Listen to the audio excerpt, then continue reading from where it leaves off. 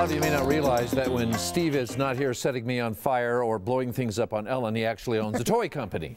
This is the real job, part of it, yeah. At SteveSpanglerScience.com. And so one of the cool things is you get people who are just in the process of designing toys, and so they'll send you prototypes and so forth. All this stuff is currently available. So full transparency to let you know that these are kind of the things that that our readers and mommy bloggers and so forth absolutely love. All right. So of course, if you're going to make a mess, you got to do the soda geyser. So the soda geyser sits over here. It's called the geyser car. You drop the Mentos in. Of course, shoots about 30 miles an hour down the street. You always aim it towards the neighbor's house. Run for your life. Your favorite one, Mr. Koberg. Oh, look at this. It made the list once again. It's called Zero Blaster. And what they're doing now is that they've learned, the kids have learned, that they can actually blow smoke rings through smoke rings. Is that fun? So one of the grandkids will shoot the first smoke ring, and then the other one will shoot the smoke ring through. That's fun. Yeah. So Zero Blaster, a nice little thing, a little vortex ring, $24.99, sitting at the store.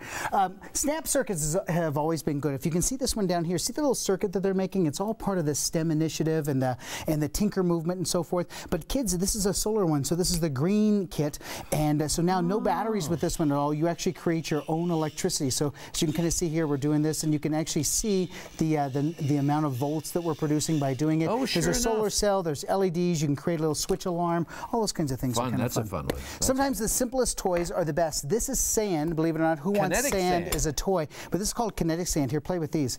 Kinetic sand is 98% sand. The 2% is a polymer. So look at this. It just flows like a liquid, but you can roll it up like the little ball that you have in your hand. Into a ball. You can form shapes and so forth, but it's called kinetic sand.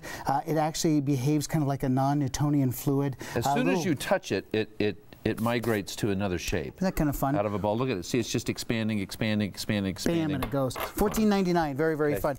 Pop-top rockets. Like Mr. Koberg, this is not a problem. So here, hang on to this. This is where you just take it. It's not a problem at all here. You just hang on. There's not going to be a problem whatsoever. But you can do it this way if you want to. Hello. Pop-top rockets. Oh, my gosh. Now you turn it into a little rocket. So here we go. Let's see. Oh, cool. You've got a styrofoam rocket So now he just kind of sits there and he will take off. So hello.